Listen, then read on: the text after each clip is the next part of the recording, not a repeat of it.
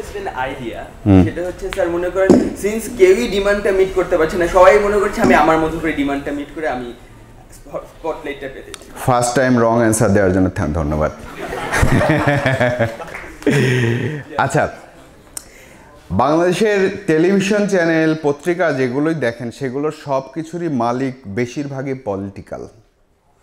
Political হওয়ার কারণে, বা বিজনেসম্যান যারা আছে তারাও পলিটিক্সকে সাপোর্ট দেওয়ার জন্য বা হচ্ছে যে একটা গুড বুকে থাকার জন্য তারা এই মানে প্রতিষ্ঠানগুলো তৈরি করার পরে যখন গভর্নমেন্ট হচ্ছে যে স্টেবল হয়ে গেছে অনেক বছর থেকে, তাদের আসলে আর কোনো পারপাস নাই, মাসল দেখানোর আর কোনো জায়গা নেই যে আচ্ছা আমরাই তো হ্যাঁ, তাহলে তখন তারা এই বিজনেসের দিকে আর অ্যাটেনশন নাই। এর মধ্যে যার যখন ইচ্ছা হলো তখনই চ্যানেল করে গেছে। মার্কেট সাইজ কত, বিজ্ঞাপনের সাইজ কত, এখানে কত আর্ন হবে, কতজনকে আমি ইনফ্রাস্ট্রাকচারে কত ইনভেস্ট করব, এগুলো কোনো ক্যালকুলেশন নাই। এই কারণে টোটাল জার্নালিজম একটা খুবই ক্রাইসিস মানে মোমেন্টের ভেতর দিয়ে যাচ্ছে। যে কারণ হচ্ছে আপনি জার্নালিস্ট, যতই বড় জার্নালিস্ট হন, আপনার যদি চাকরি না থাকে, আপনি যদি ওটা পাবলিশ করার জায়গা না থাকে, তাহলে তো আপনার কিছুই না। এখানেই হচ্ছে যে আমার কাছে মনে হয় যে এখানে সব আপসেটের ভেতর থেকে এখানে একটা ভালো কম্পিটিটিভ সিচুয়েশন তৈরি হয়ে আছে। এই সময় কেউ না কেউ, কোনো না কোনো প্রতিষ্ঠান এখানে নতুন মডেল ডেভেলপ করবে এখন। কারণ হচ্ছে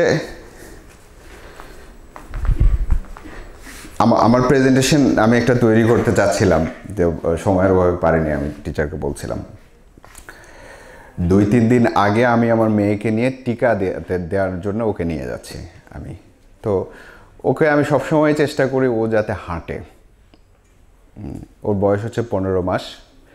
সবসময় ওকে আমি মানে আমি দৌড়াই যাতে ও আমার পেছনে দৌড়ায়, যাতে ওর মধ্যে কোনো ধরনের অলসতা না থাকে, ও যাতে ফুটপাতেও হাঁটতে পারে, মানে যে কোনো সিচুয়েশন ফেস করতে পারে। ওকে আমি ওইভাবে তৈরি করতে চাই। ইভেন আমার প্ল্যান হচ্ছে ও যখন একা আরও বাইরে যাওয়া শুরু করবে, ওকে আসলে আমি সুন্দর সুন্দর স্যান্ডেল কিনে দেবো না, ওকে আমি কেটস কিনে দেবো। ওকে, যাই হোক, সেটা কথা না। কথা হচ্ছে হঠাৎ করে দেখি 2টা আইল্যান্ডের ভেতরে একটা টেলিভিশন রাখা। তো আচ্ছা, টেলিভিশনটা আমি বের করি, যেহেতু করতে পারিনি।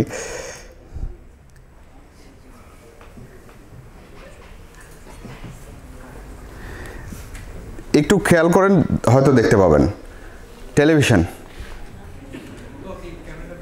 দেখা যাচ্ছে। টেলিভিশন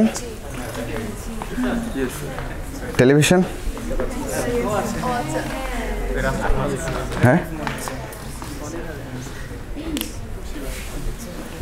এই হচ্ছে টেলিভিশন। আমি হয়তো মানে এইটাই আমি ফিউচার বলতে চাচ্ছিলাম। আচ্ছা, টেলিভিশন এখানে রাখা কেন? কারণ হচ্ছে টেলিভিশনটা ওয়ার্ক করছে না, টেলিভিশনটা নষ্ট হয়ে গেছে। সাধারণভাবে চিন্তা করেন, হ্যাঁ, টেলিভিশনের কর্নারে আবার ডিজিটালও লেখা। হ্যাঁ, ডিজিটাল যুগ চলছে এখন, ডিজিটাল যুগের টেলিভিশন। কিন্তু টেলিভিশন রাস্তায় পড়ে থাকে, এই গল্প কি বাংলাদেশের?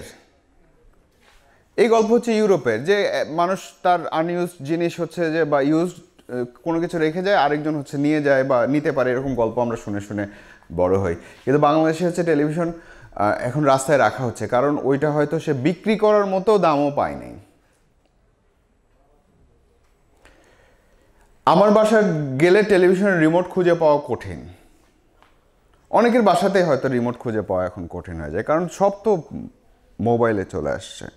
কিন্তু এন্টারটেইনমেন্ট, কন্টেন্ট, এগুলোর কি মানে ডিমান্ড শেষ হয়ে গেছে? সবই তো আছে।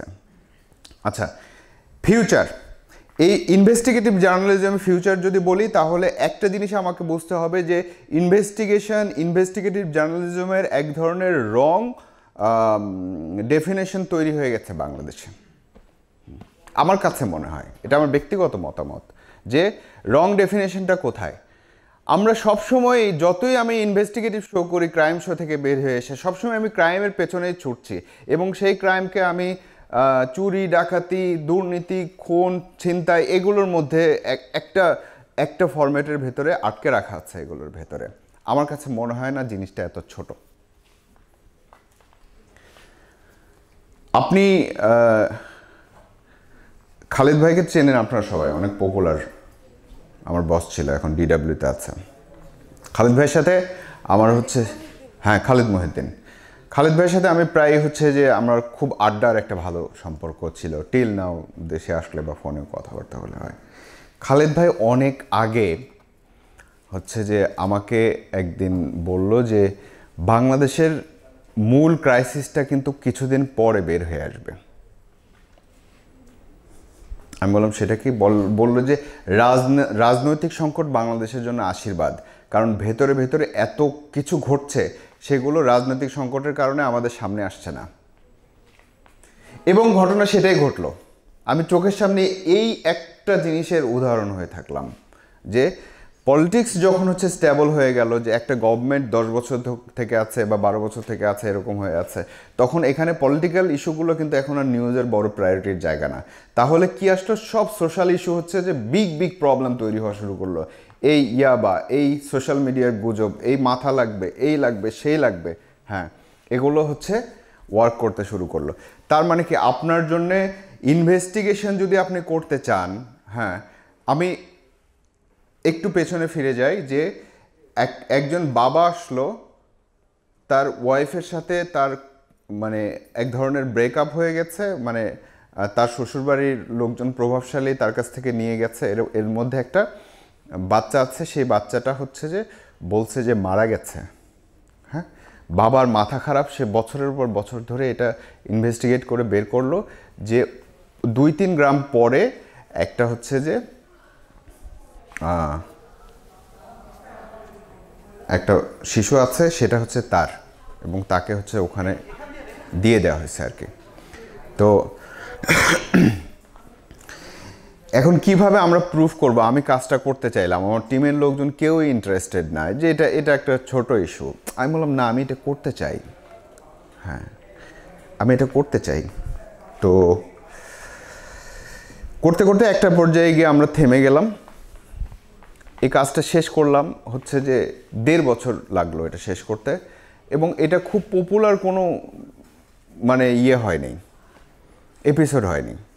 কিন্তু যখন আপনারা জার্নালিজম করবেন তখন নিজের জন্য কিছু কাজ করবেন, পপুলারিটির জন্য করার দরকার নাই, যে হ্যাঁ আমার নিজের ক্ষুধা মেটানোর জন্য। কারণ হচ্ছে যে ওই 2টা বাবার ডিএনএ টেস্ট করতে হলো, আমার ওই ছোট শিশুর ডিএনএ টেস্ট করতে হলো, একটা লিগ্যাল প্রসেসের মধ্যে দিয়ে, অ্যাডমিনিস্ট্রেটিভ প্রসেসের মধ্যে দিয়ে গিয়ে আমি প্রুফ করলাম যে না, সে তার সন্তান না, সে এক ধরনের ট্রমার মধ্যে আছে, বা সে এই জন্য ক্লেম করছে।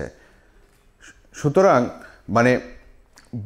মানে আমি বলছি যে শুধু ক্রাইমের পেছনে ছোটার দরকার নেই। আপনি যদি ফিল করেন একজন সায়েন্টিস্ট খুব ভালো একটা ইস্যু নিয়ে কাজ করছে, তার সাথে আপনি 2 বছর 3 বছর লেগে থাকেন না, তারপরে পুরোটা প্রক্রিয়া আপনি লেখেন বা পুরোটা আপনি ভিজুয়ালাইজ করেন, এটা হচ্ছে ইনভেস্টিগেশন।